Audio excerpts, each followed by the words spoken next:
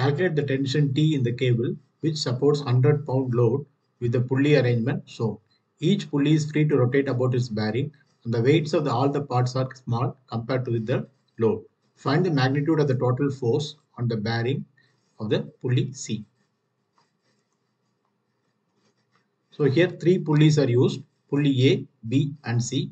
This problem can be approached by drawing free body diagram of the pulley A, B, C individually. For taking pulley A, free body diagram can be drawn.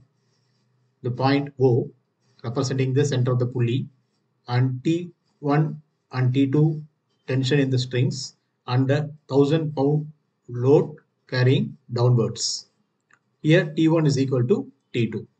For free body diagram of the pulley B, T2 will be pointing downwards and T3 and T4 will be pointing upwards. Here T3 is equal to T4, that is equal to T2 by 2.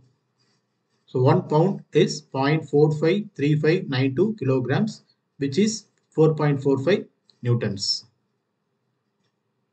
Similarly, for pulley C, the free body diagram can be drawn by taking tension T3 pointing downwards and tension T acting at angle of 30 degrees and f of x and f of y is acting as per the question.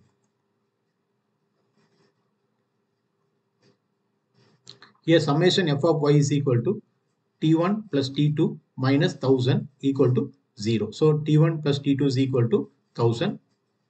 So T1 is equal to T2. Similarly, taking moments, T1 into R minus T2 into R equal to 0. Here T1 is equal to T2. So T1 equal to 500 pounds. For pulley B, the free body diagram is drawn, and from the free body diagram, T3 is equal to T4. We already know T1 is equal to T2, which is 500 pounds, and T3 is equal to T4, that is 250 pounds. For pulley C, the free body diagram is drawn. We already know T1 and T2 are equal, that is 500 pounds, and T3 and T4 is equal to 250 pounds. Here T3 is equal to T, that is 250 pounds. So from the equilibrium of the pulley in x and y direction, summation f of x equal to 0. That is 250 cos 30 minus fx equal to 0. So fx equal to 217 lb. Similarly, summation f of y equal to 0. That is f of y plus 250 sin 30 minus 250 equals 0. So fy equal to 125 lb.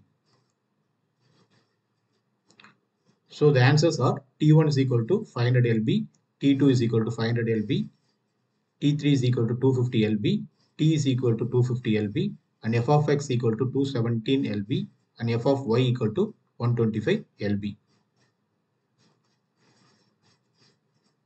Thank you.